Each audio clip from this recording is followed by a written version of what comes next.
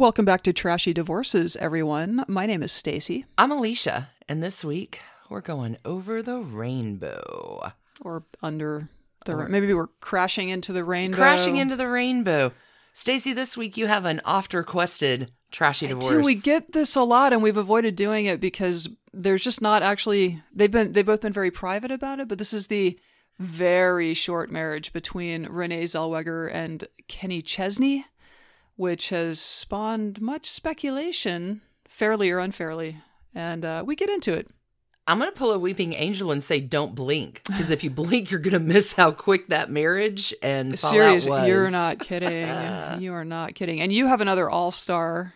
I do. I know last week we talked about 7 being the magic number, but... Sometimes they're filled with so much tragedy. You can be an overachiever with lower numbers. Oh, God. Judy Garland, y'all. 5 marriages, 4 divorces. It is a story full of tragedy. This week, Over the Rainbow. It's a classic ballad composed by Harold Arlen with lyrics by Yip Harburg. That's not a real name. Yip Harburg is totally a real name. The song was written and used iconically in the 1939 movie Great, The Wizard of Oz. Pretty sure it won an Academy Award for Best Original Song in a movie. It will also become Judy's signature song. Rightly so. As well as the title for this Trashy Divorces episode. Which is obviously the high water mark for the song. For sure. Frank Sinatra will also cover the song. It also is the reason I cried at the end of my story. I haven't cried in so long. You've been very, it's been a dry phase. It really has been a dry phase until today. I waited until the very end, though, like the last 30 seconds. You really did. We're super glad you're here with us, audience. We are. Welcome to Trashy Divorces. And as a quick heads up, we are going to bring some of our older Patreon content out from behind the paywall. In case you are one of the millions of people who are suddenly working from home or unexpectedly staying home for childcare or whatever, because these are exciting times we're living in. We're going to have a link for you on Tuesday's St. Patrick's Day bonus episode. What? There's a St. Patrick's Day bonus episode? What? The Shamrock Cannon is coming out? It ain't easy being green. To fire clovers far and wide. So anyway, be sure to subscribe to our little show here if you are not already subscribed, and that way you'll be sure to get the details on Tuesday. Oh, they're going to be good. When they drop. So mostly we also, our area schools are closed and blah, blah, blah. Like we're hearing from a lot of our listeners. They've got a little bit of extra time in their world. Yeah. So if we can provide you with additional options for distraction, we are happy to do so. Wash your hands. And we're all in this together. We can't do much, but we're trying to help. So stay tuned for that. It's going to be an exciting week. I think it's going to be fun. But speaking of Patreon, y'all, we are so grateful, Stacie, me and you, collectively, so grateful for the folks that have joined us over there. This week, y'all, we've had all kinds of fun with a follow-up from last week's episode. Oh, right. Yeah. I did a deep dive into the song Dear Prudence, as well as the White Album and all the trash candy. Ooh, there was a trashy divorce of the Frank Sinatra, John Kennedy, Peter Lawford love triangle that all came to a bad, bad end in 1962. Sure did. Ooh. And then you brought diseases. Look, honey, I brought diseases. We did on Trashy Tutors this week talk about the sweating sickness. It seemed to be a good time to cover it. Yeah, it's a really cool medical mystery story that I enjoyed that a lot. So we have some amazing, all of our existing Patreon folks, thank you.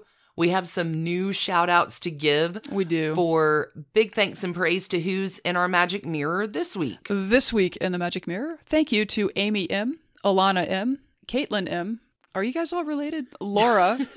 Kate M. There were a lot of M's this week. I'm going on the non-M track. Okay. Beth R. Kate S. Trisha with a SH. Trisha IB with a CI. Megan Laura. Eliza K. Thank you all. We're so happy to see you in our Magic Mirror. Thanks for joining our Patreon community, the best community that exists in the world. It's true. Are you ready now to launch our trash candy machine over the rainbow? I mean, Birds fly over the rainbow. Why, oh, why can't I? Go, go, go. Let's do it.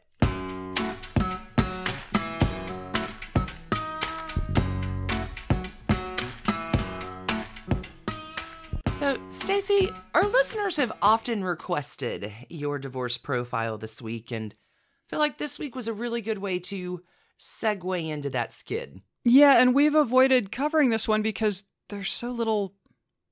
It's a mystery. It's a mystery. But it sure does tie into Judy Garland week here at the podcast, because I have the brief, super brief, and mysterious, super mysterious courtship, marriage, and annulment of actress Renee Zellweger, who just picked up an Academy Award for Best Actress for playing Judy Garland in Judy, to country music king Kenny Chesney. I cannot wait to hear about this story. Friends, buckle into your time machines. Oh. We will go woo, all the way back to 2005. This whole thing played out in 2005. They met, they began dating, they married, they annulled. Done. Boom. Within a year? Within, it's a May to September romance. They Wow. married in May and ended in September. That's brief. Brief. It's quick. It's quick. You just snappity-doo-dah.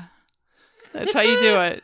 All right. A bit about our sweet Renee Zellweger, who was born April 25, 1969. She's a Taurus in Katy, Texas.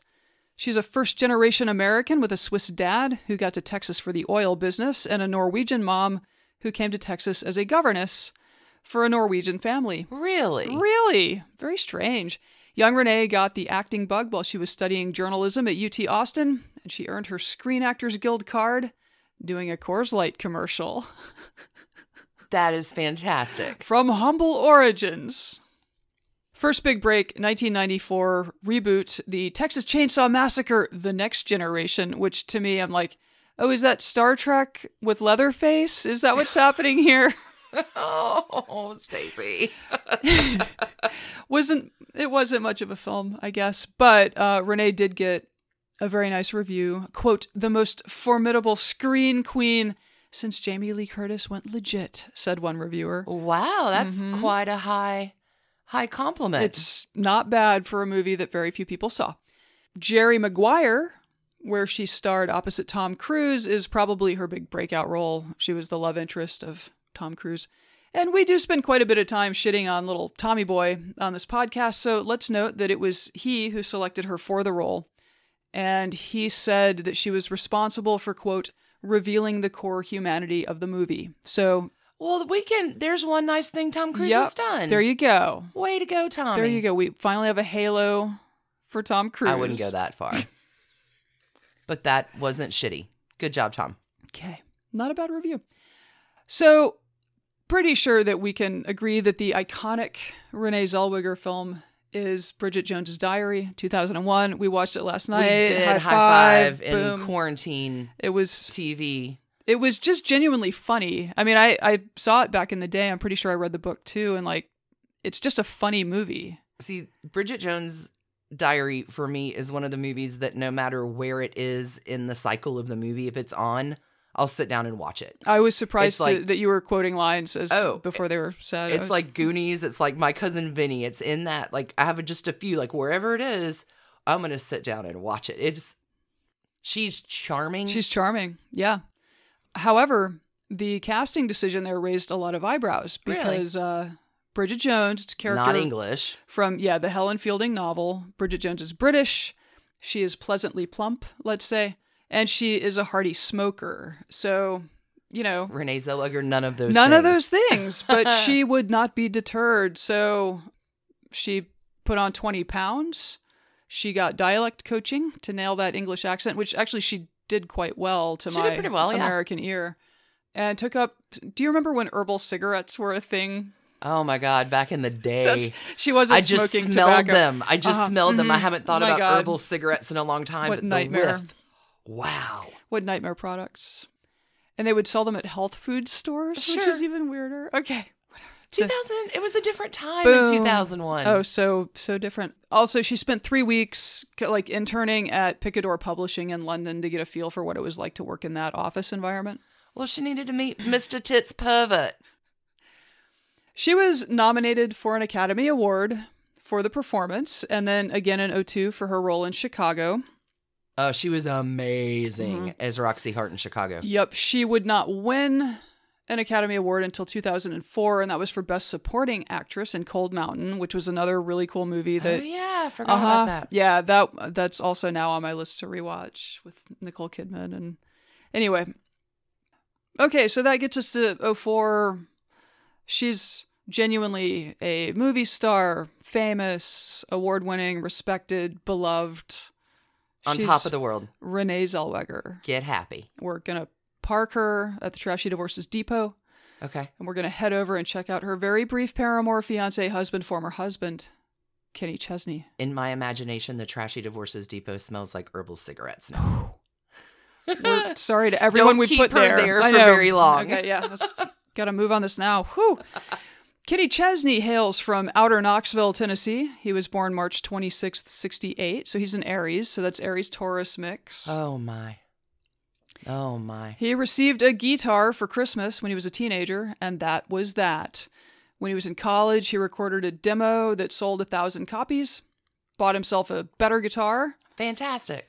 Graduates from East Tennessee State University and heads to Nashville because he knows what he wants out of life. That's the dream. Early on, he was described as working in a neo-traditional country sound with like a, I don't know, identifiably Tennessee twang, which, is that a thing? Anyway, I guess it's a thing. I'm sorry, go back. A neo what? A neo-traditional country sound. That's an awful lot of words So- for plucking a guitar It's, yeah. and singing. So, over the years, he'd shift into a more modern country pop style, which is actually when he saw his greatest success. His rootsier stuff, I guess, launched him, but it did not Sustain the It did not.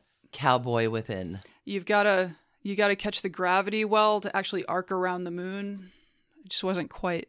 You know what? I'm just gonna keep reading what I wrote. All right, Faraday. You're getting a little far out there. Kenny started landing songs on the Billboard Hot Country charts with his debut in '94, and for the next 5 years, he was releasing increasingly well-received albums every year or so. 1994, has he been around that long? Yeah. Yeah. I had no idea. He was precocious, though. Like, he really did. He finished college and was just like, I'm out. bye, I'm going to go write songs in Nashville. And that's what he did. I had no idea his career had been that long standing. Well, it's because you weren't following neo-traditional country music at the time, Alicia. Now, I was listening to Grateful Dead, which is country music for people who say they don't like country music. Well, he's a big Jimmy Buffett fan, so he does a lot with Jimmy. Yeah, it wouldn't surprise me if he also was a Dead fan. Like, it sounds like he's a guy who loves happy. Get happy. Yeah. Okay, let's go, Kenny. Okay, so he lands She's Got It All on the #1 spot in '97. And got That's Why I'm Here to the #2 spot in '98. His next album was '99's Everywhere We Go. That had 2 consecutive #1 hits, How Forever Feels and You Had Me From Hello. And I mentioned that one because that's a line from Jerry Maguire. Oh, is it about our sweet Renee? I don't think so. I think it's just inspired by... Okay. But yes, these two had a crush on each other before they met. Oh, Okay. It's like Halle Berry and Dave Justice. A little bit. Oh, that's kind of cute. A little bit. Everyone hates you. Let's get married. I'm going to marry that boy. No one hates either of these people. In the 2000s, he really cranked things up professionally. The song The Good Stuff spent 7 weeks at #1 in 2002. Oh, is that him? Became I love that song. It's a good song. Country Song of the Year, yeah. Oh, I know that. I know that one. Video for the single Young from No Shoes, No Shirt, No Problem was I the know that album. song. Mm-hmm. Uh-huh. This won Male Video of the Year at the Country Music CMT, Country Music Television. Yeah. Country Music Turnaround. No, country music television. No, I'm Okay. into the scene enough to know where you're going. This is great. ACM honored him as Top Male Vocalist of the Year. 2004, he released When the Sun Goes Down, whose first single, There Goes My Life, stayed at #1 for 7 weeks. The album and singles won a ton of awards, including Album of the Year, and made Kenny Entertainer of the Year. Everything's going great, right? It's awesome. It's awesome. Okay, so December 2004. Less awesome. A massive earthquake struck in the Indian Ocean, spawning a just nightmare tsunami. The devastated coastal areas in Indonesia, India, Sri Lanka, and Thailand. This thing killed 230,000 people. Holy smokes. 1.7 million were made homeless. So, I don't know. It's like you were either alive and remember that or you weren't. And it was terrible. I remember that. It was terrible. I remember spending time on that in therapy back then. It was terrible. When terrible things happen, what happens in the world? Stars throw a benefit. Celebrities assemble like a very talented Avengers. Which is what happened. So, oh my. NBC threw a tsunami relief Concert of Hope telethon in January that Kenny Chesney and Renee Zellweger were both part of. Oh, well, that's nice. She was a big movie star. He was a big music star. These two were off to the races. So gossip site NikkiSwift.com describes how they hooked up. According to an unnamed source, Zellweger and Chesney met in January of 2005. Whatever. Zellweger's friends said the Oscar-winning actress had hoped to meet Chesney and planned to pass him a note during the event. Before she could, the actor and singer's publicists began talking about Zellweger's intentions. When the broadcast wrapped, Chesney went over to Zellweger and said, "I hear you're trying to pass me a note. Don't let the principal find out." I'm just guessing about the accent. "I hear you're trying to pass me a note. Don't let the principal find out." It's probably an okay line. That would have worked on me. It worked on Renee. Yeah. That worked on Renee. I will say, Kenny Chesney is very cute, too. Oh, he's cute. Mm-hmm. And he's charming. Yeah. So, on May 9th, 2005... quick. They've January known each other to May. 5 months. Wow. They flew to St. John and the Virgin Islands. They got married in a very private ceremony. 35 friends and relatives in attendance. There are photos. They look super happy. This sounds lovely. Oozing of marital bliss. And herbal cigarettes. Kidding. Lots of Lennon, though. It really, they looked great. Yeah. No, they were lovely pictures. I remember them being on like the cover stories of the mags. Yeah. Yeah. Big Renee deal. and Kenny. Yeah. Big day. Obviously. What happens next? After just 4 months, Renee filed to annul the marriage. Oh. And this is where things got and have remained very tricky for Kenny Chesney. 4 months. Mm-hmm. So annulment is different from divorce because when you annul a marriage, the court basically voids it. It's as though it never happened. It never existed. Erased. It's erased. Okay. Commonly, annulment is used, let's say you marry someone and then you realize that like some form on that person's divorce years before hadn't been properly filled out. That kind of thing. Ah, okay. So you would then annul that marriage. They would finish the divorce. So to annul a marriage, you have to choose a reason. There's no such thing as a no-fault annulment. You can do no-fault divorce, but in annulment, there's some kind of fault. So these, again, it can be bigamy, abuse. So there are boxes you can check. One of the parties is too young. Yeah, if you guys were both drunk, you can annul. I'm sure there's a time frame on that, but only Ross and Rachel would use that. There's also a catch-all concept of fraud. Which can mean anything from that being drunk at the time of the wedding. If I got you drunk and then we got married, you could be like, you defrauded me. You got me drunk. Totally filing for that annulment tomorrow because that's what happened. I mean, from the pictures, it didn't look like they were drunk on the beach on St. John. They really... Whatever. So fraud is the broadest check this it's category. It's okay. None of the other things cover what happened, so we're calling it fraud. Yeah, like okay. It doesn't seem like there was any violence in the home. It doesn't seem like it sounds like they're both workaholics, but it doesn't sound like either of them is like, addicted to a substance or anything like that might... Any of the other profiles we've covered on trashy divorces. Inveterate cheater. We could come up with a whole new set of divorce grounds that would be amazing. Okay. Checkbox. Limit yourself to 3. So because fraud sort of can mean whatever in their minds as they're filling out this form, they're like, well, I guess, I mean, that's the one that makes the most sense of the options we have before us. And so, of course, when the press learned that fraud was the reason that the marriage had ended, it prompted a cavalcade of speculation that Kenny Chesney is gay. And, I mean, again, this was 2005, so we're 15 years on now. That speculation is still out there. Wagon. Mm-hmm. Yeah. So, and, I mean, if it's not the case, Kenny Chesney definitely says that he is not gay. And if that is the case, it's unfortunate. Like, this is just an unfortunate thing that he's just going to have to deal with for the rest of his life. And sorry. Okay, so Renee has said, quote, "The term fraud as listed in the documentation is simply legal language and not a reflection of Kenny's character. I would personally be very grateful for your support in refraining from drawing derogatory, hurtful, sensationalized, or untrue conclusions, and greatly appreciate your understanding that we hope to experience this transition as privately as possible." Well, that's a stand-up comment. Mm-hmm. Then, because that did not bat it down, they had to issue a joint statement. Quote, "The miscommunication of the objective of their marriage at the start is the only reason for this annulment. Renee and Kenny value and respect each other and are saddened that their different objectives prevent the success of this marriage." I will Leave it alone already, people. Well, I will It didn't note work that out. I'll note that neither of them have gone, neither has remarried, neither has had children.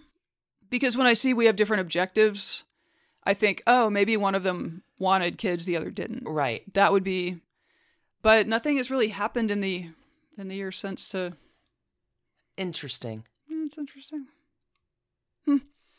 Okay. In 2009, Kenny was interviewed by Playboy, and he said, quote, "In order for us to get an annulment, the legal papers could claim either physical abuse, which wasn't true, or 3 or 4 other things that also weren't true. The best thing we could put in there was fraud, so I said, all right, do it, whatever." Not knowing that it would create the scuttlebutt. For the rest of his life. Mm-hmm. My favorite was when Anderson Cooper, who at the time was not publicly out as a gay man, interviewed him in 2007 about these gay rumors. Oh my. Somehow, like, we'll have this clip on trashydivorces.com because there is something about, like, the theater of what media presents to us versus the fact of you have a closeted gay man interviewing a guy who's repeatedly been accused of being a closeted gay man. Or like there's speculation that it's just very strange, especially in light of Anderson Cooper now being very out. So there you go. In 2006, the annulment was granted. The marriage was voided. Neither is married again. Both have gone on with their successful careers. Renee took about 6 years off after 2010, but she's come back in a very big way. It's possible that Kenny wishes she had stayed out of the spotlight, though, because when she sat down to do publicity for Judy, oh my, people brought up, like, what was it like playing somebody who married gay men throughout? Like, so did Liza Minnelli, her daughter. Like, what was that like? And just no one in the world thought, oh, how would she know? I'm sorry, Kenny Chesney, either for you having to deal with this unfairly or you living a life that you can't be open about. It's like, really shitty. Mm-hmm, it's yeah. A little shitty. However this is, it really sucks. Yeah. Very, very sorry. So, we do not have any news on this.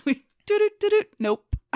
I feel like both of them do a lot of talking around what happened. Like Kenny says that he panicked or that he felt like he was losing his identity, or that being married wasn't something he could fit into a neat box in his life. He's apparently a big compartmentalizer.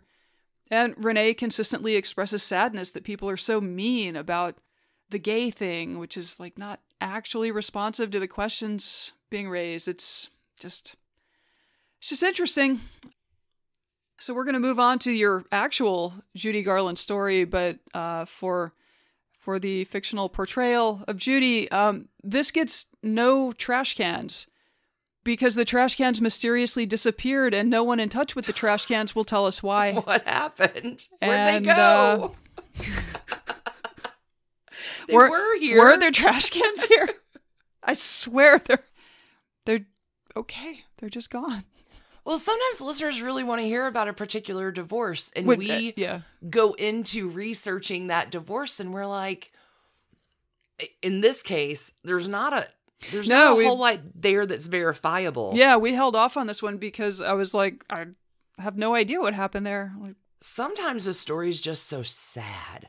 Paul McCartney and Heather Mills. Like, sometimes the story is just super sad, and we're like, we're a comedy podcast. But, wow, that was more than I ever knew about the mystery of that romance. Yeah. I mean, it's not a mystery. Like, they weren't meant for each other, clearly. It took them... Check fraud box. Had they not gotten married in May, it would not have been noteworthy that they broke up in September, right? It would have passed like, oh, didn't they used to date? Yeah. Yeah. Like, yeah, I mean, famous people date all the time and break up, and it's just the marriage that made it weird. Don't make it weird, people. Just don't get married at 5 months. The heart wants what the heart wants. And so does the bladder. You ready to take a break? Yeah, let's cue some music or whatever. We'll be back with all Judy all the time after this word from our sponsor.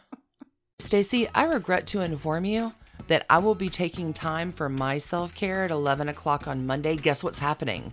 Did you follow up with your BetterHelp counselor? I did. The thing with BetterHelp, you do this easy survey. It matches you with a great counselor, and if that counselor isn't the one for you, you can change at no cost. I, luckily, have found my perfect therapist. I love her so much. Mm-hmm.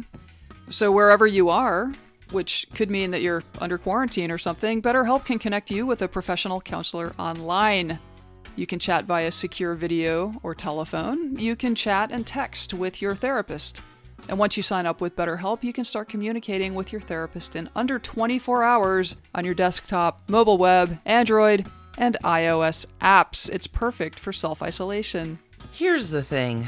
Mental health is a big deal. Like, I know we talk about, let's take care of our bodies, but taking care of our minds is just as important. And whatever you're working through, whether it is Do you think it could be anxiety in 2020? Do you think major trauma maybe some anxiety? Anxiety of 2020, I guarantee BetterHelp has counselors who can help you. Family conflict, stress, anxiety, depression, overcoming trauma. Maybe you need to work through something. Maybe you just want a little check-in on how your mental health is doing.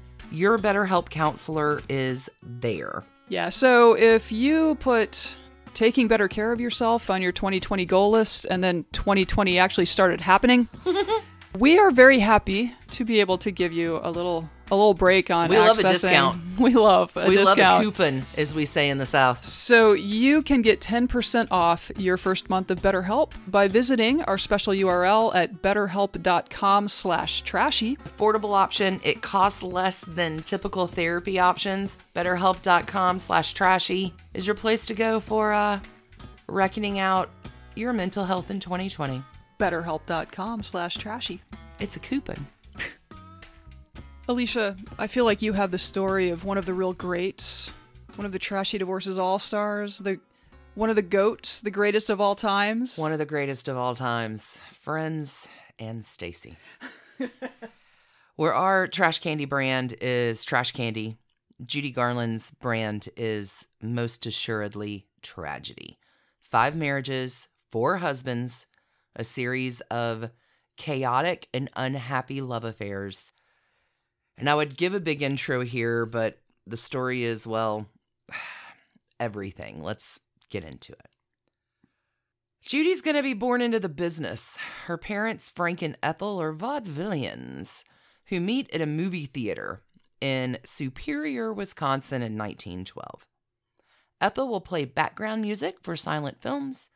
Frank is a singer on the stage while the projectionist changes reels during movies. Their love affair is a little interrupted when Frank gets an out-of-town gig. He will end up working his way across 28 states. But by January 1914, Ethel and Frank, crazy kids, tying the knot. Ethel is 20, Frank is 28. So they're going to join up. They're going to tour together for a while under the name of Jack and Virginia Lee. They will style themselves the Sweet Southern Singers. From Wisconsin? It's a mad, mad world, Stacie. I don't know. The Sweet Southern Singers. All right. But Frank kind of gets that he and Ethel are never going to be big time. So the couple instead will take a gig running the New Grand, which is one of 2 theaters in Grand Rapids, Minnesota. Frank will also do some reporting part-time. Ethel will direct amateur musicals and join a jazz quartet. Are you sure it's Grand Rapids, Minnesota? Because there's a very well-known Grand Rapids in Michigan. Minnesota. Interesting. I mean, I'm sure there are waterways in both states. True that. Okay. Along the way, Frank and Ethel have some kids. 2 girls, Mary Jane in 1915, and Virginia, who will insist as soon as she can talk to be called Jimmy in 1917. What is with... This is like the 4th person on Trashy Divorces that insists on being called... Margaret Mitchell wanted to be Jimmy. I think Ava Gardner, too, wanted to be Jimmy. Well, and Jim and Tammy Baker were from somewhere up north and headed south to be preachers because they knew they needed to go to the south to get the right audience. Crazy. So right, there's 2 kids. Echoes. The Mary Jane reverberations. And Jimmy. So Frank and Ethel are like, kids are over. They're broke. 2 kids are plenty. So in 1921, when Ethel finds out she is pregnant, nobody's excited. Ethel tries to induce miscarriage in every way she can conceive. None of them are successful. And on June 10th, 1922, Ethel will give birth to Frances Ethel Gum. Everyone will call her Babe. Frank and Ethel are going to realize that Babe is something special when at the tender age of 3, Babe's going to run out on stage and start to sing Jingle Bells over and over and over until her daddy Frank pulls her off the stage. Speaking of hams. Thanks, Kat. So after this, Ethel is like, hey, I have an idea. And she puts Mary Jane and Jimmy. Let's get this kid in front of a crowd. And Baby all together, all the girls together in an act called the Gumdrops. Because their last name is Gum. I am shaking my head. That is not... Little Babe is the breakout star. Well... Judy will recall this period as the only time she saw her mom and dad happy. But in 1926, it's going to all come crumbling down when Frank will abruptly sell his half-ownership of the Grand Rapids Theater, and the whole family will relocate to Lancaster, California, a small desert town 45 miles north of LA. Why the sudden move? Why the sudden move? Well, remember all that traveling Frank did, 28 states before he got married? Mm-hmm. That had nothing to do with his successful career trajectory, quote, but instead has a lot to do with the fact that Frank is run out of 28 states, all of them it seems, for making sexual advances on high school boys. Whoa. And is this how they get run out of Minnesota as well? Okay. You got it. So when 2 ushers at the Grand Rapids Theater report that boss has come on to them, the town elders of Grand Rapids, Minnesota, make it very clear Frank is no longer welcome. Bye-bye, Frank. So, like so many other families who flee to California during this time, Frank and the family will relocate. Frank will buy the only theater in the town of Lancaster, California. And soon, little Babe is a star attraction. And Ethel can smell the dollars. I think Ethel may be in contention for the original momager here. She would eat Kris Jenner like a cracker and a Triscuit, like a Triscuit on cheese, a snack. She makes Kris Jenner look easygoing. Sure. Okay. In 1967, Judy will tell Barbara Walters, my mother was truly a stage mother, a mean one. She was very jealous because she had absolutely no talent. She would sort of stand in the wings When I was a little girl, and if I didn't feel good, if I was sick to my tummy, she'd say, you get out and sing or I'll wrap you around the bedpost and break you off short. So I'd go out and sing. Yeah. Wow. And sing she does. Babe is comfortable on stage. So much that on stage is the only time she feels wanted. The stage is her friend. She feels alive and comfortable and safe. It's the time that she gets attention and recognition and any kind of validation in like tragedy. 1928, Babe is 6, and Ethel has all the girls booked on a radio show. They're soon performing in LA and San Diego and Santa Barbara. And like a daily performing career is straining for adults. These are kids. But don't worry, Ethel has a plan. Any guesses what it is? Meth? Ding, ding, ding. Drugs. Okay. Pet pills and sleeping pills. Many sources say the pilling begins before Babe's 10th birthday. Some wildly good parenting there. Because adolescence isn't hard enough. Let's give them uppers and downers and see what happens. Well, the downers make sense once you've given them uppers. So where the fuck is Frank in all this? It sounds like he might be a little busy with his own shit. Well, sources are saying like he tries to slow Ethel down on this. But God, seriously, this set of parents. Ethel is a real piece of work. So when Frank is like, you can't do this, Ethel will go to Babe's room with a suitcase and announce that they're leaving Daddy. So threats of abandonment is going to completely be imago in this story. This would be really different if she were a good mother who was not drugging her children. No, she'll come in with a suitcase. We're leaving Daddy. Right. And Babe's like, I don't want to go. And Ethel's like, you don't love me. Oh my God. So these threats of abandonment work. And every time Ethel feels like Babe is stepping out of line, Ethel will pack her suitcases, even if they're traveling, and they'll leave Babe behind in a hotel room, just waiting and wondering if her mom is going to come back. Like, this is cruelty on an unparalleled level, but wait on it. Because Ethel's a real sadist. She would always come back, but she would say, you're just lucky I came back at all this time, because next time I won't. Well, let's draw up a Mother of the Year award to go put on her tombstone. Yeah, Naomi Judd, you're now retired. Oh, yeah. Ethel Gum is now taking your crown. Yeah. Naomi Judd, you're not a good mom, but Ethel will continue to come back because she sees the fame that has eluded her. And she's putting all her hopes into, right, the new Gum generation. Okay, so I feel like we're having some real gum dropping here. This is pretty bad. Yeah, well, the Gums will drop their name. They will have a suggested name change to Garland, Okay. which works a little better than Gum, seeming to picking up the band. And after this, Babe, in the only act of defiance in her short life, decides that she would like a better name than Babe. So she's going to call herself Judy, after a Hoagie Carmichael and Sammy Lerner song about a girl named Judy who is fresh as spring. Judy is 11. Judy's 11. Club owners are trying to book her. She's getting invites from the Coconut Grove in Hollywood, like where the exclusive hangout of Hollywood. Let's think about how Mary Jane and Jimmy feel. Are they mad to be left out of the act? Nope. Totally cool with being phased out, like their kids too. And they've had mom's attention and weirdness for a lot longer. Being weird at them, yeah.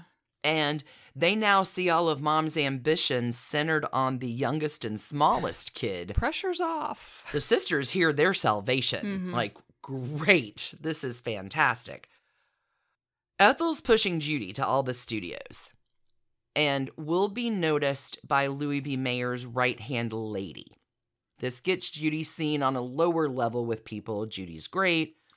Judy gets an audition with big man Louis at the age of 13. Judy is signed with MGM. You think we're going to have a happy turn in the story? Nope. I watched Judy, the movie, and I know we don't. Yeah, 47 days later, her dad Frank dies of spinal meningitis, leaving $256 in cash and a stock certificate worth $150. Judy is now the family breadwinner. I bet Ethel really lightens up here, too. Judy will write that her dad dying leaves her to feel that no one is left on her side. But Judy's not alone. She's working for MGM, who at the time, this is 1935, is the biggest movie studio in the world. Its profits, MGM, will exceed the total of its 7 combined competitors. It's a big deal. The studio is its own entire world. It has its own post office, fire department, bank, dentist, police force, chiropractor, and schoolhouse. I'm air quoting around school and child labor laws. Oh, wait, no, it doesn't. Well, you can be quarantined on the studio lot forever. They'll just give you drugs to pick you up, take you down. You can still work. Sounds right. There are fixers there, right, to make sure your mistakes don't make it in the press and that your needs are attended to. But the trade-off for all of this is that the studio fucking owns you, man. Like what you do and how you do it. So remember Mickey Rooney wanted to marry Ava Gardner and had to get permission from Louis B. Right. For Judy, she finds something almost comforting in this. Louis B is going to be the closest thing to a father figure that she will have in the coming years. But don't worry, Ethel's still around. And MGM kindly puts her on the payroll too. Not to be a star, but to tend the star they have. Ethel's job is to make sure Judy does exactly what Judy is told to do. Yeah. Okay. That sucks. Judy will give her breakthrough performance singing "You Made Me Love You" to a picture of Clark Gable. It's amazing. Mm-hmm. And the studio starts making demands. You know what that first demand is? To a 13-year-old girl? Is it lose weight? Yeah. Oh, God, because I was thinking probably it was something gross like lose weight. Mickey Rooney later explains, of course, Judy was never fat or a little pig, even though Mr. Mayer insisted on calling Judy the fat kid and my little hunchback, sometimes to her face. Trouble was, she bought the notion, manufactured in Hollywood, that good looks were of a certain ideal type, like Lana Turner's, for example. I think she believed anyone who didn't conform to that type could either turn in her actress's license or get in line for character parts. Well, it seems like she was getting such, healthy messaging from all of the adults around her at this point in her life. Oh, let's talk about some more healthy adults. The ladies in wardrobe will stand Judy next to plus-size dummies and say, do you want to look like that or do you want to be a star? 13, 14-year-old Judy, like, this rocks her world. She's going to be a really healthy adult, too. I'm banking on it. Banking on it. Like, she's used to being seen for her talent, her voice. Right. Nobody's ever said Judy's beautiful. Like, she feels like that part of her is non-existent. And she sees real beauties on the lot. Lana Turner, for instance. And Judy begins at this time to feel like she cannot compete with any of that. And will begin her hate-hate relationship with herself. Like, she looks in the mirror and hates what she sees all the time. So the public humiliation doesn't melt off pounds. So the studio will instead then starve her. They put her on a strict diet of black coffee and chicken soup. Judy would later say, from the time I was 13, there was a constant struggle between MGM and me. Whether to eat, how much to eat, what to eat. I remembered this more vividly than anything else about my childhood. Again, this is the foundation for a healthy adulthood. It's so sad. Gonna make good choices in relationships, gonna make good choices with your body, what could go wrong? So Judy's deprivation will lead Judy to private binges. So right? she's sneaking food. Sneaking food. Who can blame her? Jeez. I'm fucking hungry. I've had coffee and chicken soup for 3 weeks, and I'm on goddamn amphetamines. But wait, helpful momager Ethel will rat her out. Ethel's MGM's #1 spy to report on Judy when Judy falls out of line. She weighs 1 ounce more today. MGM is like, hey, maybe public shaming won't do it. Let's get her on pills. And Ethel's like, hey, I thought you'd never ask. I love pills for kids. Yeah, we can get better pills than you, lady. I've founded a nonprofit called Pills for Kids. So MGM adds on to the dosing that Ethel is already doing to Judy. This is a nightmare. Even after Judy loses weight, she is still popping pills from the command of the studio and mom. Like, this is a way of life for studio kids. You knock them out, you let them sleep 4 hours, you dose them up, and they work 72 hours. This is the schedule that you're making 7 times more than all your competitors. You got to keep cranking out the material. Oh, yeah. Sleep 4, work 72. No, this is just tragedy. Yeah. But Judy's working the same and making less than her male co-stars by like 2/3. Well, I don't know if you've read the U.S. soccer filing. It's not a great system. It's a terrible system. For anyone, especially women. Well, and this is a child. Yeah. Like, they're literally stealing this person's childhood, also breaking her in every imaginable way. Well, you say childhood. Judy's actually almost a legal adult by now. Even through The Wizard of Oz, no one wants to admit that she's almost 18. I'm sure she didn't look it. They've been starving her and drugging her for years. Well, she's going to be made to look like a preteen. They'll flatten her breasts. They'll put her in a pinafore. And Wizard of Oz, when it comes out, isn't a big hit. It's not going to make its money back until the 1950s when it's aired on television.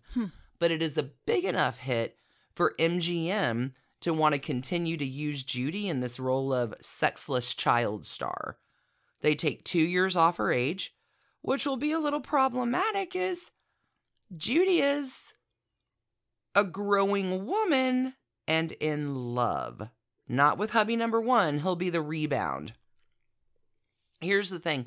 We're going to see this pattern over and over. Judy's going to have her heart broken by a man and then marry someone else, not the person who broke her heart. So first round #1. Judy, young, 17, so young, has made the mistake of falling in love with band leader Artie Shaw, who has been married and divorced twice already. Artie has no idea, 28-year-old Artie has no idea that 17-year-old Judy is in love with him. She's like his little sister. They go out, the studio sets it up. It's a publicity photo, but he likes her well enough. They go out. Artie's like, she's a good kid. But Artie Shaw has dozens of women, hot and heavy, all over him. He's a big fucking deal. She's a child. Yeah, we're going to go out and take this picture with the studio. I'll hang out. But yeah, Judy's starved for attention. Let's go out for a malted.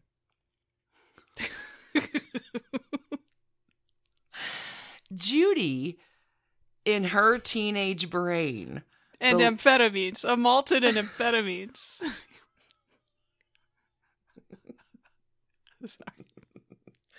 That's a milkshake right there. So Judy is convinced that she is going to be wife #3. I mean, you can't blame her. She has no real dating experience. The studio sets stars up with other stars. It's all very choreographed. She's on meth. I'm just saying, maybe it's not her fault, but, she may have thought a whole lot of things, having basically been in the fantasy world of entertainment since she was 3. Yeah, and on a routine of uppers and downers since the age of 10. And starvation. None of these things are good for you. Not a one. So, Judy doesn't have a lot of experience with this. She is convinced she's going to be Mrs. Artie Shaw #3. Even Judy had crushed on Mickey Rooney a few years before, and he goes and up and marries Ava Gardner.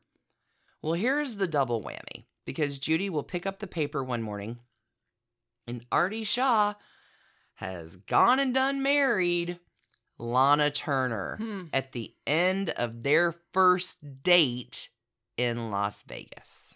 Yikes. Lana Turner, the most beautiful blonde in a sweater that ever was. You can imagine what this does for Judy's self-confidence. She's devastated, broken up, disconsolate, but the show goes on. And that week, she has a radio spot for a Bob Hope radio show that she will show up for, but she shows up and she is talking suicide. Like, she's super upset in the green room. And the other guests calm her down before the show begins. One of those is singer Margaret Whiting. The other is a dude named David Rose, hubby number one. Okay. David Rose is 30. Judy's 17. David Rose is also already unhappily married to singer and comedian Martha Raye. The fan magazines at the time comment that he seems older than his years, which is code for boring AF. He digs miniature railroads. He has a coal-burning steam engine and 800 feet of track at his home in the San Fernando Valley. When you say David Rose, though, all I can think of is Schitt's Creek and the son. Well, David. There you go. David is also a Gemini. He's born June 15th, 1910. Born in London to parents that will shorten the family name from Rosenberg to Rose.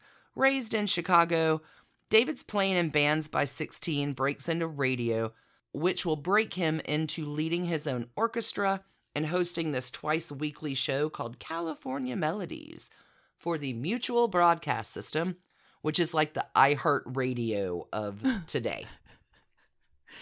Great. Okay, so we've got Schitt's Creek. We've got iHeartRadio. Children on meth. This is a very contemporary tale. So on Judy's 18th birthday, David is going to give her a ring. Ring, ring, ring, no. ring. Oh. A ring Oh. for her finger. But the problem is he's not divorced. Right. And see, this would allow for an annulment. He won't be divorced until March of 1941.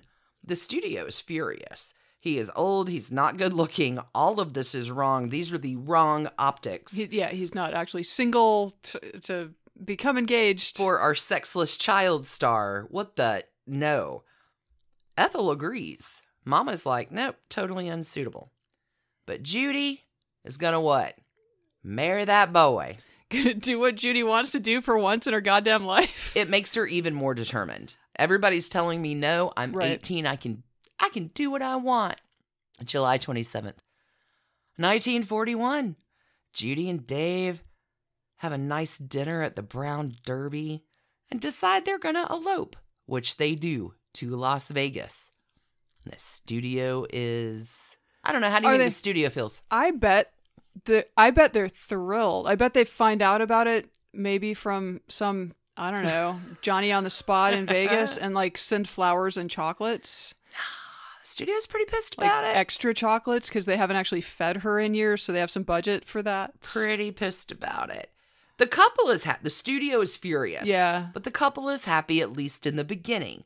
They'll throw dinner parties. They both volunteer in the war effort. They're selling treasury bonds. David and Judy are entertaining the troops. But by April 1942, a scant 9 months later, Luella Parsons takes a break from being godmother to Mia Farrow for a moment and reports that the couple has parted ways. Judy denies the rumor. Honestly, the studio is doing everything it can to pull them apart. Well, plus he needed to go start Rose Apothecary. The studio's pissed, and they're never going to forget or forgive her grievous sin of marrying David. So Judy and David are trying to hold it together, like me and you against the world and shit, until fall of 1942 when Judy gets pregnant. The details are a little fuzzy. But what we can say is that Mama Ethel takes hubby David for a talk. Ethel will go back to Judy and say, David and I agree that you cannot have this child. And the next day, David and Ethel take Judy for an abortion? I am feeling such deep heartache for this poor human being. It is the most tragic story you've ever heard. The marriage will not recover after this. You think? I mean, I don't know. Weird. Judy will tell fellow MGM star June Allison, the marriage was never the same. Something was gone. It broke my heart. It's hard to imagine it could be otherwise. David will announce their separation at the end of January 1943 after less than a year and a half of marriage. Yikes. Hubby number 1, out. Oof, yeah. There will be a hubby number 2. He's coming. But first, what needs to happen? Tragedies are brand. She needs to get her heart broken. Oh, I was thinking maybe she killed her mother with an axe because... That would be a much better story. Different story. I don't know about better. Fan fiction. Okay. No, she's got to get her heart broken first. Like, that has not been every single day of her life, but continue. So the first heartbreaker that's going to happen at this time is handsome movie star Tyrone Power, whose later history will reveal that he enjoys the company of men much more than the company of the ladies. But this one will break up because he is sent to war. Okay. Then comes Joe Mankiewicz. Okay. 34 years old, married, 2 kids. And he's like the sexy professor of Hollywood. He will nurture Judy's talent. He will talk to her like an equal. Ladies in Hollywood, ladies love LL Cool Joe. Ladies find, because he treats them the same. Like, he is a master with the ladies. She's going to have a code name. Judy will call herself Miss Sherwood to get through on the switchboard for him. Interesting. Their love affair is a secret, but Judy begins saying that, just like Artie Shaw, she's going to be the next Mrs. Mankiewicz. And Joe has absolutely no intention of leaving his wife. He adores her, but not like that. There's a lot more dish coming on Wednesday this week on Patreon, but needless to say, this heartbreak will lead directly to hubby number 2, Vincent Minnelli. I know that name. Vincent Minnelli is born Lester Anthony Minnelli in Chicago, February 28th, 1903, Pisces baby. His paternal grandfather was a Sicilian revolutionary. His father is a conductor. His mother is an actress. His family once owns a tent show that travels around the Midwest. Similar to Judy, his showbiz parents tried to make him a star, but he's way more comfortable offstage. He graduates from high school at 16, moves to Chicago to attend the Art Institute, but will drop out to work. He becomes a photographer's assistant. He's a window dresser at Marshall Field's department store and a costume designer for a stage show in Chicago before relocating to New York. Within 3 years, he's a designer at Radio City Music Hall. After that, he's working on Broadway. The world is his oyster. Well, there's this musical Uber producer named Arthur Freed. And Arthur Freed sees Vincent and is like, hey, I got a sweet gig for you. Why don't you come to California and come to Hollywood? Come to MGM and learn how to direct movies. I'm going to pay you to sit on the set and learn how to direct movies, which he does. Eventually learning enough to get a chance to direct a movie, which he does, and that one's good. So he's going to get his next gig, a film called Mimi in St. Louis. Judy on this film is starring, working her ass off. And when she sees the rushes of the film, she realizes that Vincent Minnelli has done what she feels is truly impossible. He has made her beautiful. No conditions. She just looks great. Wow. She looks beautiful. The film's a blockbuster. Judy wants him directing her next film. She's gaining confidence from Vincent, and Judy is in love with his nurturing and recognition, and this guy is everything to her. They're dating. But what really will stun the world is their engagement announcement in January of 1945 because most of the world assumes that Vincent is gay. Judy will say this is his artistic flair. There are indeed a lot of... I'm not even gonna... Costume designer Irene Sheriff puts a finer point on it. She will say, Vincent saw something in Judy that nobody else ever did. I think he was truly in love with her, but I think that she was in love with the idea that somebody took her seriously. Louis B., all for this union. Even though Vincent's almost twice Judy's age and not movie star handsome, he's considered a company man. And Judy's contract is set to expire in 1947, and she's already told Luella Parsons that she's going to leave MGM to go to Broadway. And Louis B. thinks that move is going to be harder to make if she is happily married to an MGM director. Yeah, makes sense. Also, I hate Louis B. Mayer. He's been terrorizing her since she was a child. Yeah. And now he's just going to try to manipulate her for more money. We have a lot of follow-up on his skanky ass on Wednesday. He's pretty bad. So, since Judy had worked so well with Minnelli on the first two films, Louis B. figures that he'd be great to prevent future bad behavior, which was expensive and unprofessional. The couple will marry June of 1945, 1 week after the divorce to David Rose was finally finalized. David? Louis B. Mayer will give the bride away and spring for a 3-month honeymoon in New York. Well, at least she got that. Minnelli will remember these were our happiest times. The war was ending. It was a magical time to be in New York. Swept up in the excitement of the times, Judy throws her pills into the East River.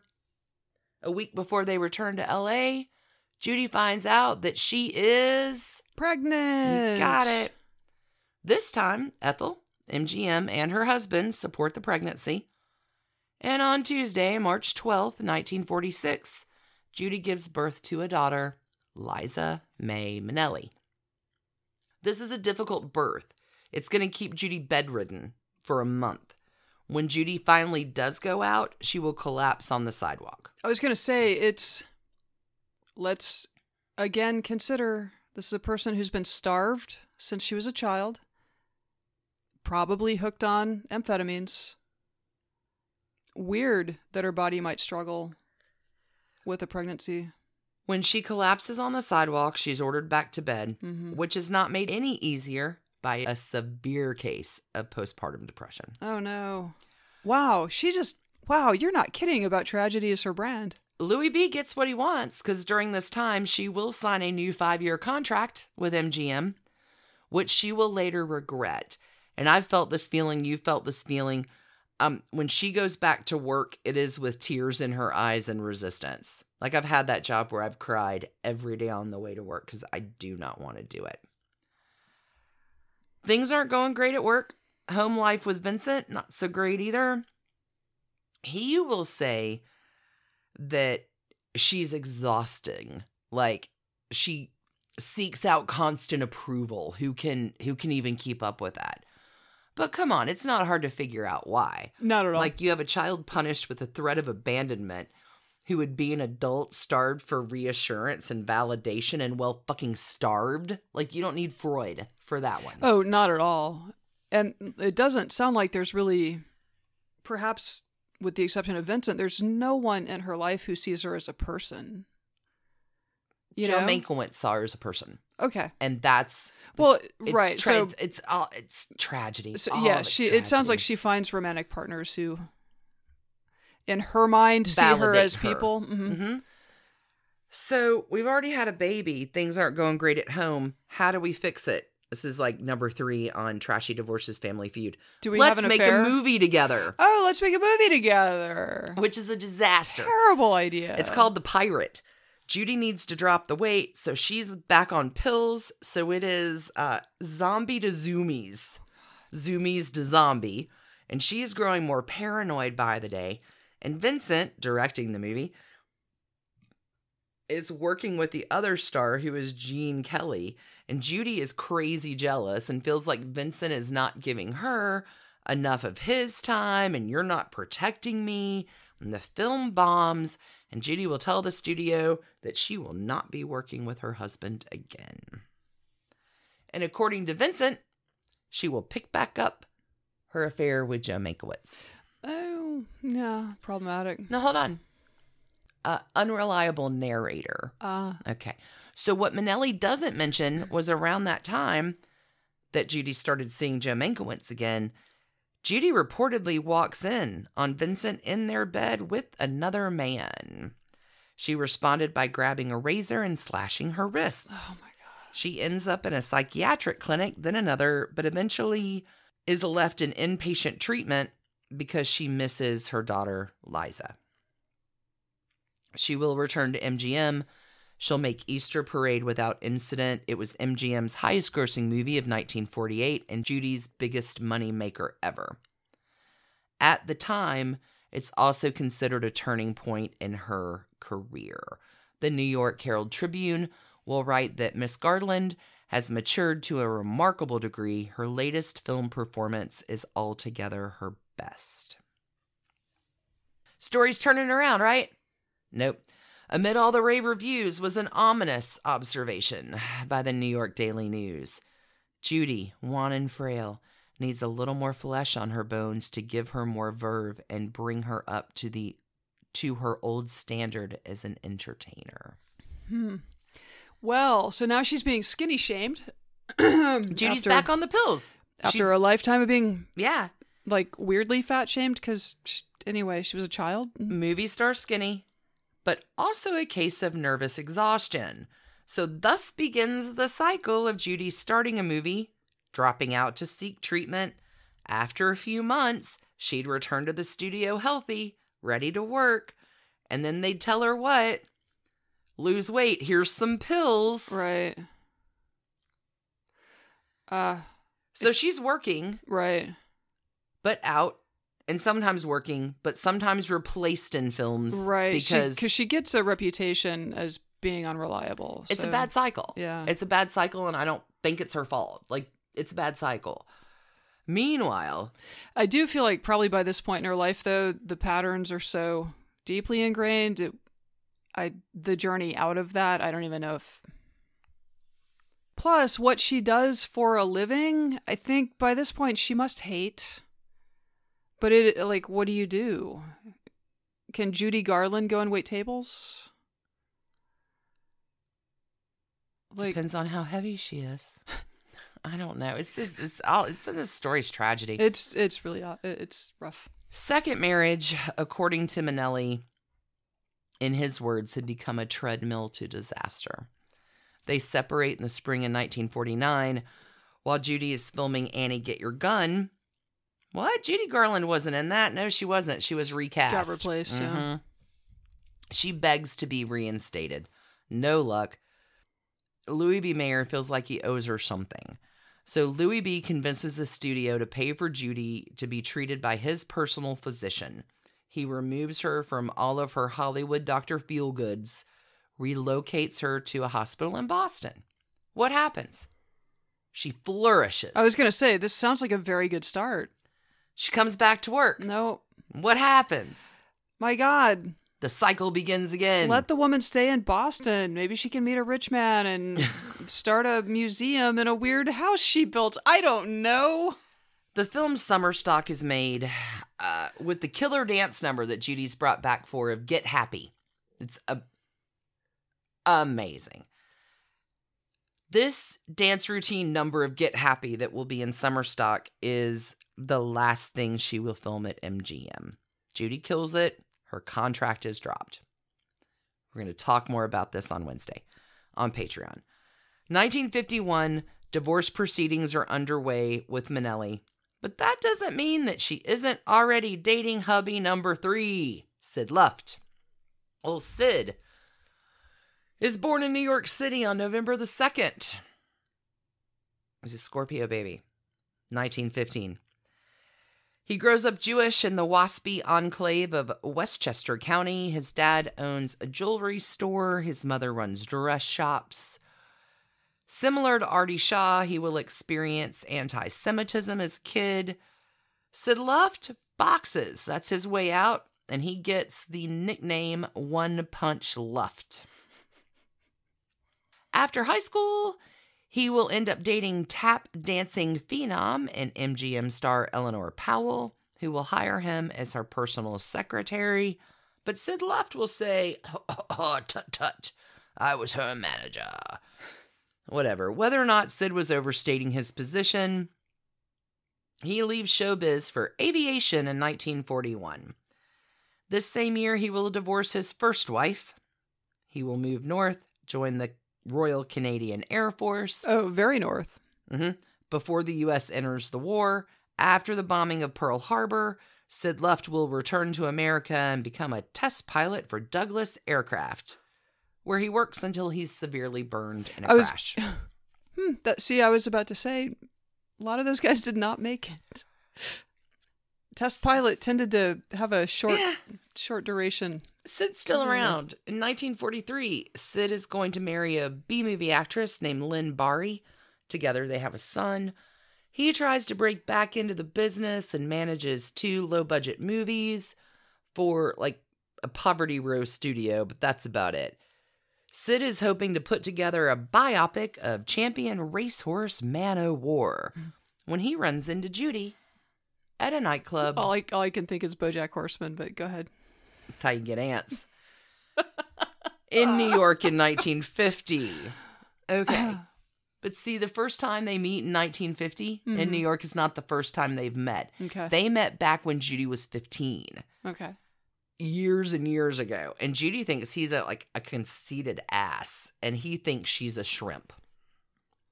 Those are his It sounds words. like they're both right. I mean. So they reconnect. Sure. They will continue to see each other in Los Angeles. Even though Judy's still married, she is crazy about Sid Luft. Nothing sways her off of him. Even the fact that his ex-wife comes to her and tells her the things. Okay, court documents revealed that wife 1 divorces him, claiming she's the sole breadwinner. Sid blew all of their money on the ponies.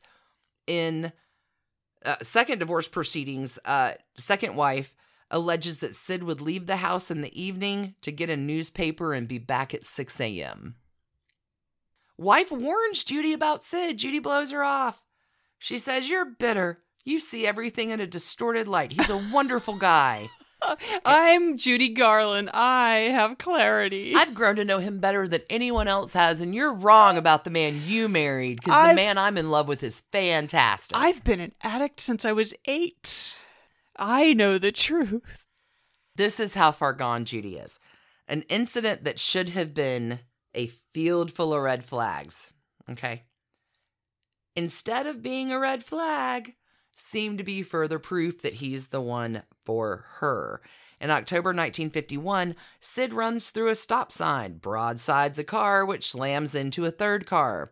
Sid and Judy both had been drinking, and the situation is under control until Judy smacks one of the other drivers and breaks his glasses.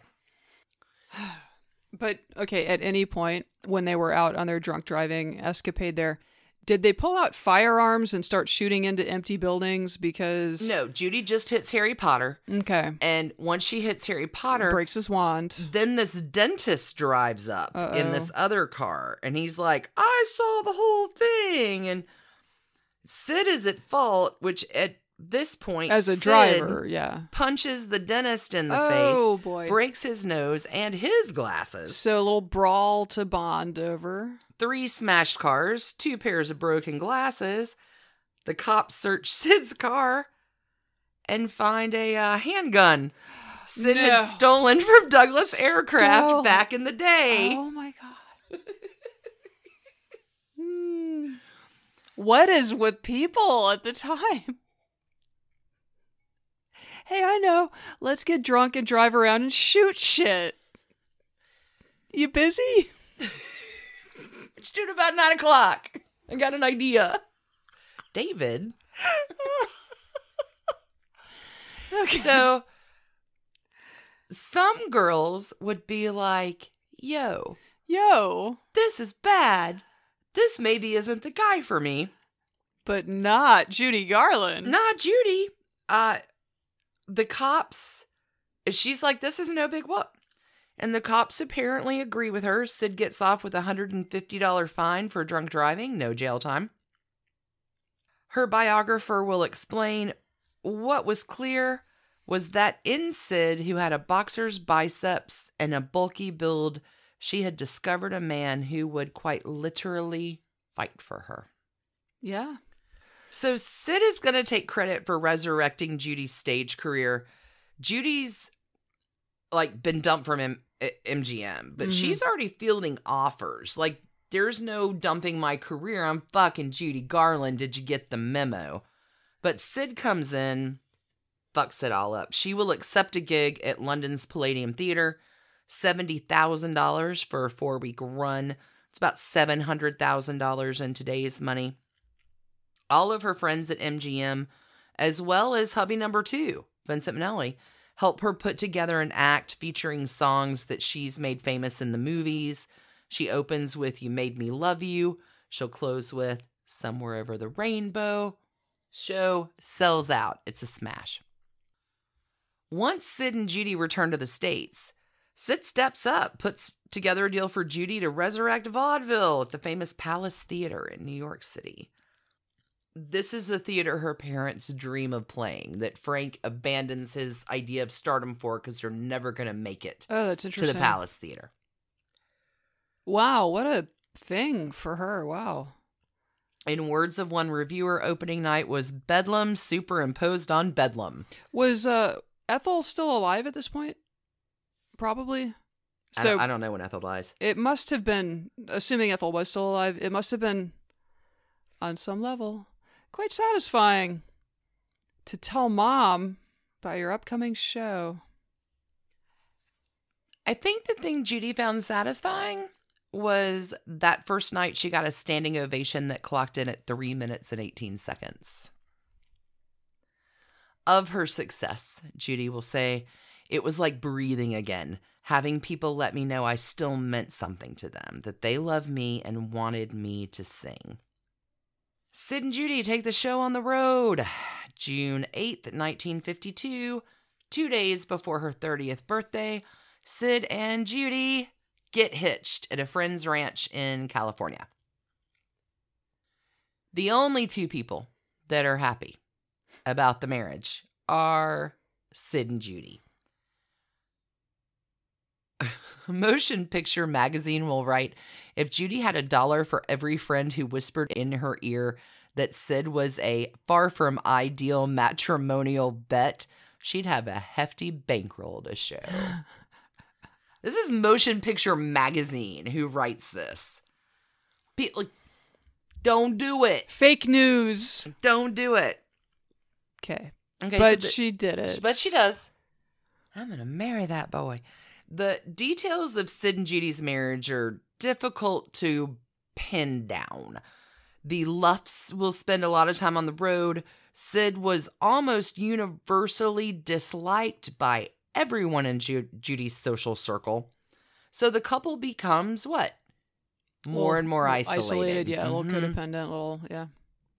Which will leave Sid, who doesn't always come off as reliable narrator man.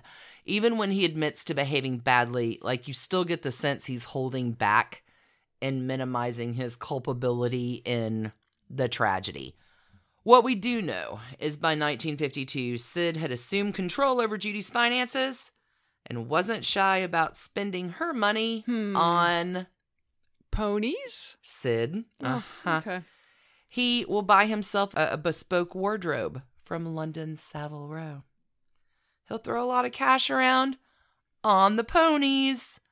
He will also short the casting crew of Judy's stage show. Great. One of his exes will sue him for child support payments, pointing out that old Sid had spent twice as much on 3 racehorses he owned as he had his own son. Well, I mean, the horse probably had a lot of needs. Warner Brothers studio Shoes, chief. So many shoes. Nike horseshoes. Have probably. you seen the shoes for those 3 horses? I mean, that's a performance horse. Warner Brothers studio chief Jack Warner says about Sid, he's one of the original guys who promised his parents he'd never work a day in his life and made good. Judy knows the score, right? She says to her friend Dorothy, who's a makeup artist and one of the employees that Sid stiffed back in London. Yeah. I know what's going on, but I love the guy. The heart wants what the heart wants. Yeah. And I mean, really, the life that you've described, if you find someone who is marginally loyal to you and not to Louis B. Mayer or whatever. Judy will credit Sid with saving her career and getting her back into the movies. In 1952, the same year, Judy gives birth to their first child, a daughter named Lorna. Sid will strike a sweetheart deal with Jack Warner. So the Luffs will form a production company which will produce pictures, and Warner Brothers will pay for them. The studio will provide the money, the facilities, the technicians. If the films make money, Warner Brothers will split the profits with Sid and Judy. If they lost money, the studio will take the hit. Right. Seems like a good plan, right? I mean, if you're them, yeah. Let me guess, though. It turns out that Judy's inability to get a job done comes back to haunt them. Their first production is a little film called A Star is Born. Oh. I've heard of it. Judy is suffering from severe postpartum depression again, plagued by problems. The film has problems. So when they shoot half the film, and then Warner Brothers decides they want to reshoot it in CinemaScope. With Gaga and Bradley Cooper? That's exactly right. Cool. So they can fall in love. It's awesome. They're not dating. Sure. Okay. So they have to go back in on this film and reshoot everything they've done. Everything's off the rails. The editing job is a bloodbath. Like, it really is. Film critics will say the movie was great before they edited it. But they do edit it. No matter, the film is hailed as a triumph. Judy is nominated for an Academy Award. But at the time, she's giving birth to child number 3, a son named Joseph. Not Sid. Mankiewicz? I don't know. Joseph, just interesting there. Can I interject that, speaking of the more current Star is Born with Gaga and Cooper, Renee Zellweger dated Cooper for a couple of years there? It's like trash candy spiderwebs all up in this joint I didn't even today. realize that one. Huh. So Judy's in the hospital because she gave birth to the day before to Joseph, the day before the Oscars. So NBC, not wanting to miss their shot of a near guaranteed win, will set up a tower outside her hospital hotel room. Nope. So they can film her reaction to the win so it can be captured. Nope. HIPAA violation. Which does not happen. She doesn't win. Grace Kelly, future Princess of Monaco, will win that year for The Country Girl, her best Oscar. Grace Kelly was nominated before for Best Supporting Actress in Magambo, starring Ava Gardner. Spiderwebs. So what happens? Judy doesn't win. The tower meanwhile, packs down. there's a camera, there's a tower outside of her window. People just leave. And Judy is like, that feeling was worse than not winning. Was everybody just packed up their shit and went home. A Star is Born will be the first and last movie Judy makes under contract with Warner Brothers. By 1955, Sid and Judy are broke. They dip their paws into television for a minute, which will replenish their coffers. But Sid, I Like the Ponies Luft is going to blow through that cash soon enough. Judy will initiate divorce proceedings several times, but in 1965, she'll finally follow through. Sid and Judy's divorce finalized. In 65, There's a bitter custody fight. Judy will say it's over. It lasted 11 years, and it would take 11 years to tell you what went wrong. Hubby number 3, out of there. Luft. Luft is loose. Luft is gone. Luft has left. But Judy's heart will, of course, be broken again. Yay. But this time by her business managers. Again, Patreon, Ocean's 11 Wednesday. We got to get to hubby number 4. On New Year's Eve, 1963, Judy will meet hubby number 4 at a party hosted by the costume designer for her TV show. This dude's name is Mark Herron. He has been described as a bisexual con artist. He physically abuses Judy. Wow. Okay, didn't mean to laugh there. His other profession is acting, but at the high point of his career, he was named 1952's Actor of the Year for the LA City College Drama Department. Okay. Hasn't done anything in 12. I was going to say, this is way after 1952. Okay. After graduation, Mark will study with Oscar-winning actor Charles Laughton. In 1956, Laughton takes Mark Herron back east for a Broadway revival of Major Barbara. Herron is fired from the production 3 weeks before the Boston tryout. His career never recovers. He cannot get work in the States. He moves to Italy. He will land a small role in Federico Fellini's 8½, but he mostly supports himself dubbing Italian films into English. So Mark meets Judy New Year's Eve. Up until this point, he'd been involved with a much older German-born character actor named Henry Brandon for several years. But he will promptly dump Henry Brandon. Looking at me for a response, I think Judy Garland probably has more money. Maybe. Potentially. He's going to dump Henry and hit the road with Judy, who makes him a producer of a series of shows that she'll play at London's Palladium with her daughter Liza. Details of this marriage are sketchy. According to the LA Times, reports of Herron's marriage to Garland were alternately denied and confirmed in the summer of 1964. Garland's manager, Freddie Fields, scoffed at the reports of the marriage, pointing out that the actress was not yet divorced from Sid Luft. But Garland said the next day that the marriage to her longtime traveling companion was absolutely legitimate. The couple finally did make it official at a small chapel in Las Vegas in November 1965. 17 months later, I was going to say this couldn't have lasted very long. Judy will be granted a divorce after testifying that Mark Herron had beaten her. Yikes. He will say he only hit her in self-defense. Judy will divorce Mark. What does Mark do? Gets back together with his boyfriend, Henry. Good for Henry. Henry and Mark will remain together until Henry's death in 1990. Good on you, Henry. Nice of you to take him back. I hope he wasn't violent with you. In 1969, Judy will marry for the 5th and final time. This guy, his name is Mickey Deans. He's born Mickey DeVinco in Garfield, New Jersey, September 24th, 1934.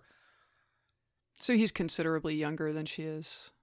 Is that right? Oh, yeah. Okay. He'd been intermittently an employed jazz pianist and singer who was working as the night manager of a Manhattan disco called Arthur. In the recent Judy biopic, the couple meet cute at a party. But according to Mickey, he and Judy met when a mutual friend asked him to dress up like a doctor and deliver a package of amphetamines to her at her hotel room in the St. Regis. You say tomato. I say I have a package of amphetamines. I mean, whatever. Judy's 44, Mickey's 34. Okay. Over the next few months, Mickey will ingratiate himself, becoming indispensable. Biographer Gerald Clark will describe him as Mr. Fix-It. There's no problem he could not effortlessly solve or find someone who could. Broken TV, stalled car, dispute with a landlord, Mickey's got you.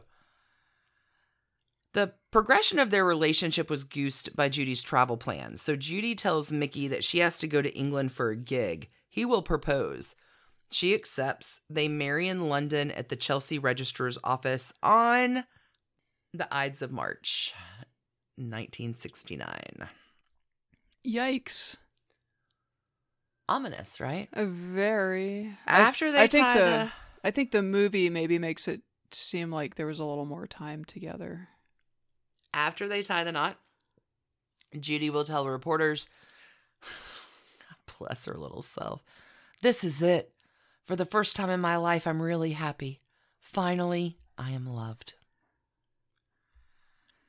Judy's family and friends do not share her joy. The couple will invite several hundred people to their reception. 50 show up. Lorna Luft says that when her sister Liza Minnelli heard their mother was getting married again, she begged off saying, "I can't make it, Mama, but I promise I'll come to your next one." Oh, God. I mean, like, on the one hand, I completely understand. It's so sad. Yes, it's sad because we did a Stonewall story for Patreon over the summer that included that Judy Garland's funeral was held the day that the Stonewall riots began. 3 months later, after the marriage, Mickey will find Judy dead in their bathroom at the age of 47 years old. I think was also the year the age that Frida Kahlo died. Mm-hmm. The coroner determines the cause of death was barbiturate poisoning due to incautious self-overdosage. The circumstances of her death are quite clearly accidental. Judy's body is flown from London to New York, where she is laid out at Frank E. Campbell's funeral home on the Upper East Side. An estimated 22,000 people pay their respects, and as you just mentioned, gay people have their trashy divorce from the establishment that particular night at the Stonewall riots in 1969. Mm-hmm. 3 years after Judy's death, Mickey will publish a tell-all book about his relationship with Judy called Weep No More, My Lady. In 1985, Mickey will buy a castle in Cleveland, Ohio, not a typo, where he lived until 1999. He dies of a heart attack in 2003. At the age of 68, he never remarries. Mark Herron, other hubby, after being with Henry until Henry's death in 1990, Mark Herron will die in 1996 at the age of 67 years old. Sid Luft will marry twice more. He died of a heart attack on September 15th, 2005 at the age of 89. His memoir, Judy and I, My Life with Judy Garland, was posthumously published in 2018. Vincent Minnelli will go on to marry 3 more times and have another daughter. He will direct An American in Paris, The Bandwagon, Brigadoon, Bells Are Ringing, and the Elizabeth Taylor comedy Father of the Bride, as well as the Frank Sinatra Dean Martin drama Some Came Running and Gigi, for which he won an Oscar. Vincent Minnelli will die of pneumonia July 25th, 1986, at the age of 83. David Rose, going all the way back to number 1. David. Will marry just once more, has 2 daughters. He will work extensively in TV and had at least 2 million selling records. He dies of a heart attack on August 23rd, 1990, at the age of 80. Towards the end of Judy's life, a reporter will ask Judy if she ever got tired of singing her most famous sad song. Fuck, I wasn't going to cry. Somewhere Over the Rainbow. Judy says, "Am I tired of singing Over the Rainbow? Listen, it's like getting tired of breathing." I will say, if you had watched the movie with me, this moment would be going no better. They build it really well in the film.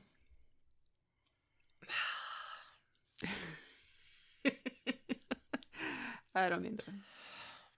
The whole premise of the song is a question, a quest. At the end, it isn't, well, I found my world and I'm a success and you and I will be together. The lyric is having little bluebirds fly over the rainbow. Why, oh, why can't I? It represents everyone's wondering why things can't be a little better.